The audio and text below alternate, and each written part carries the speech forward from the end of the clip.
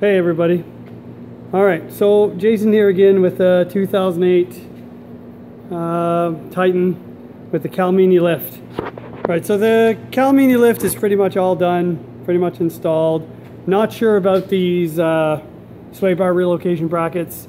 Steve finally got back to me after almost 2 weeks and told me that these brackets are positioned wrong, so this one has to be flipped and go on that side, and that one has to come on this side. I thought this angle fit better over here, but hey, what do you know?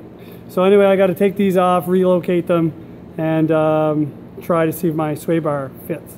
But before I do that, I ran into another issue.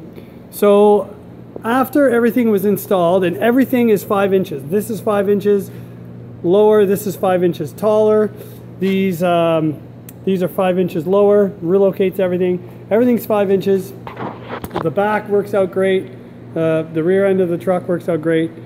But the problem is I am a full inch taller in the front now than I am in the rear. And when the truck, before the lift, I had a full inch in the back or a full inch and a half in the rear taller than I was in the front. So either something screwy with this spacer, or I checked to see if these Bilstein shocks were, I took them all apart and I wanted to make sure that they were on the bottom level, like the zero lift level, because you can go up to almost 2 inches with these, but they're seated low. But one thing I did notice is these factory springs, I read somewhere online that they're supposed to be 14.5 inches tall, and these are 15 inches.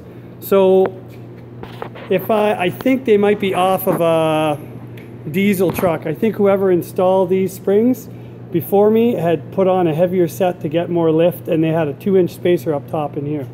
So I don't know what I decided to do. Instead of buying new springs, I took them out and I cut them. So I did some research online, and 1 inch on the spring, 1 inch on the spring in height is 2 inches on the body. So I only want it to come down 1.5 inches, so I cut the spring 3/4 of an inch. So let me see if I can show you. So the side that I just showed you is already done. This spring I just finished cutting. So this is about how much I took off. About this much of a coil. So you start at the top of the spring, not the flat side that mounts to the top of the vehicle, the coiled side that mounts on the bottom of the shock, because there's a recess right in here. And so you measure the total height of the spring, and then you walk your tape around the spring until you get to the desired height. So I want to drop my truck. I want my truck to be 1.5 inches lower in the front than it is in the back. So I took off 3/4 of an inch of height on the spring. That should give me 1.5 inches drop on the body, because it's double.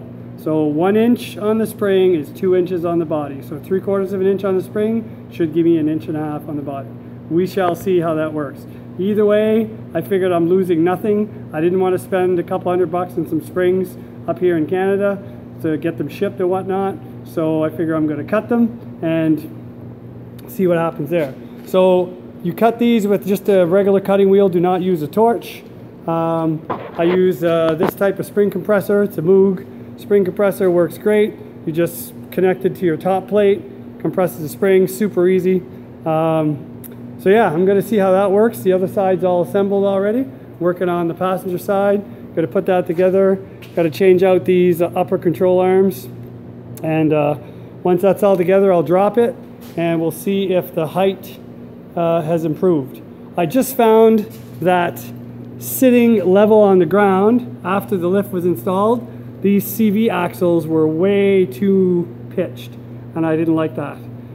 That's the reason why I wanted proper suspension lift to begin with.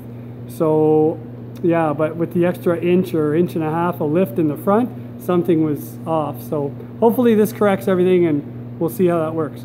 So yeah, I'll be back once the truck settles after a couple days on the springs, and I'll see what my final height is. So time to put these shocks back together.